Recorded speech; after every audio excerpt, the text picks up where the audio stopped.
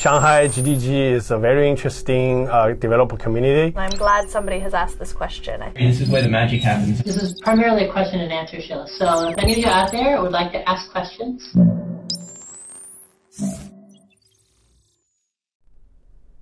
Hello everyone, welcome back to Google Developers Live. I'm Vic Fryzel and this is Nicolas Garnier. Hello. Today we're going to be talking about the Google Drive SDK again, specifically around how to get started using Java and the Drive SDK. So what we're going to do today is walk through the Java Quick Start example that we provide in the Drive SDK documentation, and we're going to show that on the screen here in a minute. Essentially what the example does is upload a file to Drive. It's a basic command line example that you can run by downloading the Java client library, setting your client ID in secret, and then just running it. So we're going to walk through how to do that. So first, let's take a look at the documentation. Can you pull this up here? So here's the Drive SDK homepage, but we need to pull up the Java Quick Start example. So we're going to click Get Started Now, and then this is going to take us to the Quick Start page. We're having a bit of network latency at the moment. OK, so here we go. This is going to walk you through in about 5 minutes how to set up the Java Quick Start example. So you can see here that Java's highlighted already, but all of the different languages have to walk through these first steps. So do you just want to talk about these? Yeah, I'll do the first steps, Vic. So the very first step is to create an API project in the Google APIs console. And then I'll just show that in a minute. Then basically enable the API, the Drive API, and create your OAuth2 credentials. That will allow you to basically tell us who you are as a developer, register your application, and where we'll give you quota, and you'll be able to use OAuth2 basically in your application. Yep. So the first step you need to do here is the Google APIs console, which you can access through the URL code.google.com/apis/console. You need to create a new project. So you go in the little menu on the top here, click Create. If you have no project, you'll have one big button in the center of the screen. We say, create a project. You can give it any name. I'm just going to leave that name. The project is getting created. Here you go. And the second step is to enable the Drive API, because it's the API we're going to use with the OAuth2 credentials that we're going to create. If you want to use any other APIs in your code later on, just come here, enable the other APIs, and your OAuth2 credentials will work for these APIs as well. So the third step is to go to API Access here and create an OAuth2 client ID. So you have to give another, again, your product name. We're going to go with, I don't know, like test project. Then for this particular sample, you need to select installed application because it's a command line tool, so it's not a web application. It basically means that you're running, that you don't really have access directly, that the application doesn't really have access directly to a browser and cannot, do the OAuth2 basically full server-side flow where the application redirects you to a website and you get redirected back. So you have to choose install application here. I click create a client ID, and that's it. We got our client ID in secret. So let's go back to the steps you want to follow up. Yeah. Vic? So the next thing Nicolas is going to do is download the Google Drive Java client library. So this is essentially a Java library that allows you to easily interact with Google APIs. So this is something we provide as an open source project. I think Nicolas already has it downloaded here. Yeah, it's about, I think, 11 megabytes. So just to avoid waiting for the download, I have the zip file here, which I just unzipped. Yep. So it contains just a bunch of jars. And what we're going to do is add these jars to our class path.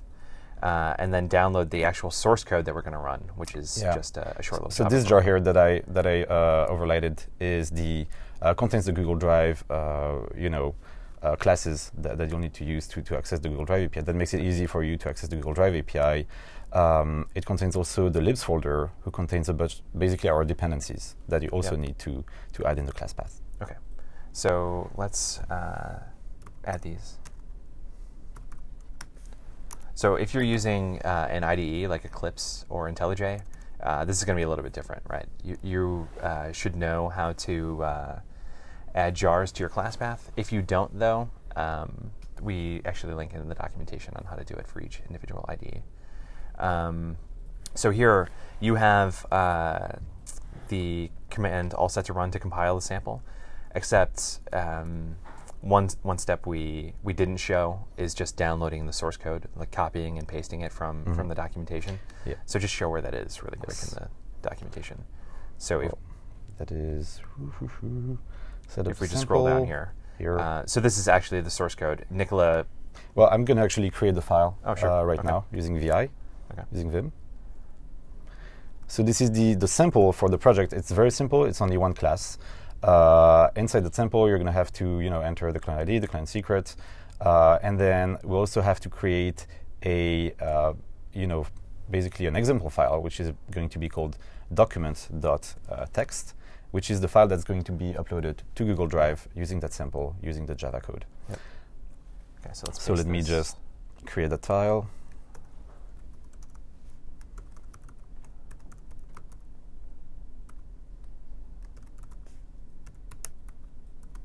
Just trying to get the name right. All right. That's it. Okay. So like you mentioned before, the only thing we have to do to the source code now is paste in our client ID and secret. Yeah. I'm also going to create very quickly here the example file, which is going to be document.txt. And what do you want there in there, Vic? Hello world. Hello world for a change. All right. That's it. So let's just go back. And so here you can see that we have two lines where we place our client ID and our client secret. These are in the API console project that we just created. So this is the client ID.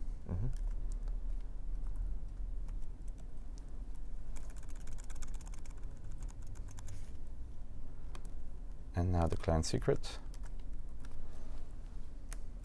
And then I save and quit. Yep. Okay, and then let's just go back to the previous command where we added all of the jars. All right. Then what we're going to show now is basically simply compiling that class file, that source file that we just created, and then running it in the command line. So I had the commands ready. As you can see, we're setting the class path correctly, including the current folder, which contains the Google API Service Drive v2 ref5 172 beta jar, which contains, as I said, the drive, business objects basically, and the libs folder, which contains all our dependencies. Yep. All right. So that worked. No errors. Perfect. No errors. Now we just have to run it. Now let's just run it. Here is the Java command to run it. All right. So this is the. So now we have to go through the out-of-band OAuth2 flow, which basically here's basically how it works. We're asking the user to go to that particular URL which we printed on the screen here, which we're going to do right now. Then the user is going to say if he wants to allow access to the Google Drive to his Google Drive data to the test project, or if he doesn't. Here I actually want to allow access.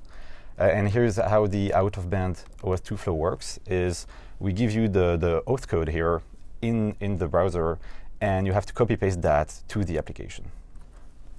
Into the application. The application is using the code, going through the OAuth protocol, exchanging the code for tokens, then uploading the file. And here you go. Now we have the file ID. The file has been uploaded to Google Drive, so I'm going to go to my drive and search for, let's say, a text file. Maybe there's a bit of a delay. What was the name? Document.txt. TXT. Oh, facing a bit of a problem. Unusual. This is unusual. Usually the files show up right away in your drive. So maybe the network latency that we're having are causing this. So refresh. Let's just do a full refresh.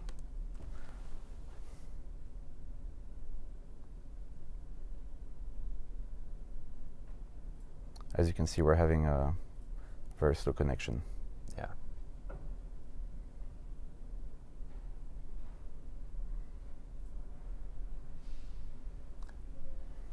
All right, it's not there. You lied. I lied. I totally lied. If you want. Did you use the right account? I did. There's only one account.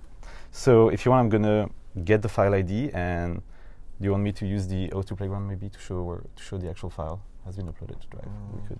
Sure. Yeah. So if you guys know the O2 playground, sorry. The O2 playground is a tool that allows you to play around with APIs that use the O2 protocol. Lets you go through your protocol. This is the OS2 web web server flow. We're just, enabling the playground to access the Google Drive API for us on my account, exchanging the code for tokens, and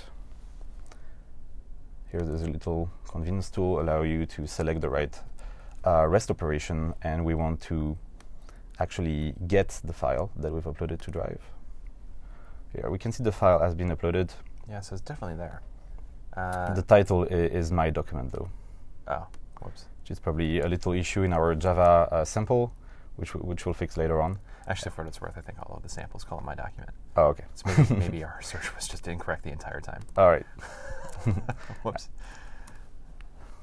Oh, yeah. We can see the my document file has been uploaded here. Yeah, good job, Nicolas. Yeah, awesome. This totally worked, exactly as expected. So I'm just going to open the file. You can see the ID here and the URL, which is the correct ID. Next time we'll have better network connection. Yes. Oh, and as here you we can go. see the Hello World file. Awesome. Yeah. Success. Success. Boom. Massive excitement. Yes. So now we can go through the source code a little bit and talk through line by line what we're doing. Okay. Here's So the source code, Vic. Pretty much what we start off doing is setting up authorization. This is something that you have to do in pretty much every interaction you have with the Drive SDK. So authorization varies language by language, but here we're creating the Google authorization code flow and just giving it a few parameters. Most of these parameters you don't really ever have to modify except for the client ID and client secret, and that's pointed out pretty directly at the top of the file there. And if you were writing a web application, you would also have to modify the redirect URI. Yeah, you wouldn't really use this out-of-band flow. Yeah. If you were building a web app, you would actually use probably the web server flow or the client-side flow, which is a flow for a JavaScript application, which include. I've just shown using the OS2 playground. Your app would handle the redirect back and forth to the grant page, which makes it way better for your users than having to copy paste this URL. Yeah. So once we set up the authorization flow, we actually initialize it and then run a request to Google to get an authorization URL, which the user then has to browse to.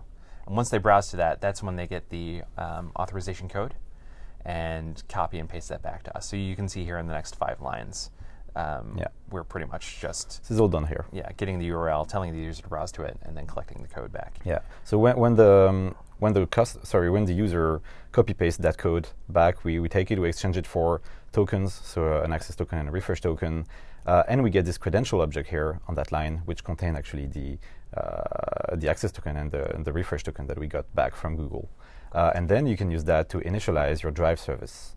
That's this line.